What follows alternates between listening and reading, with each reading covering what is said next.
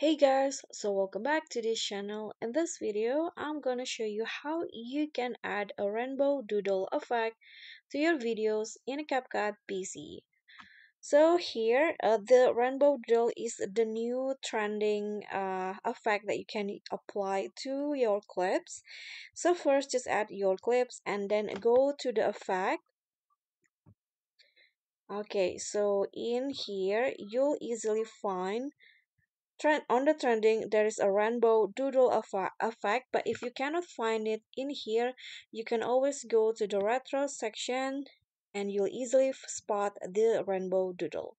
So just click on the plus icon to add it to your clips, adjust the length on how much you want it to be applied to your clips, and in here you can also adjust the amount of filters, the size of the rainbow doodles, the speed. I'm going to make it slower, and also the texture. You can also use keyframe if you want.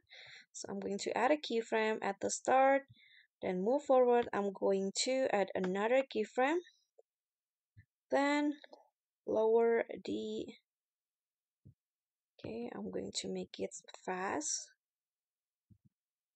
and like this, and that's it.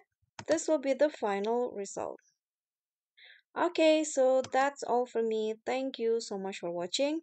If you like this video, don't forget to like, comment, subscribe, and also click on the thanks button below. Bye.